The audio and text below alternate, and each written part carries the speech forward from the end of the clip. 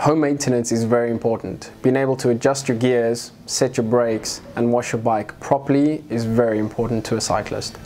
There does come a time when you will need to take your bike to a mechanic, and be sure that if you have worked on your bike, to document, either take photos using a smartphone to show the mechanic where you've gone wrong or where you think you can improve. Also, certain stores offer maintenance classes. I'd advise that you attend these classes as much as possible just to get a better knowledge for yourself.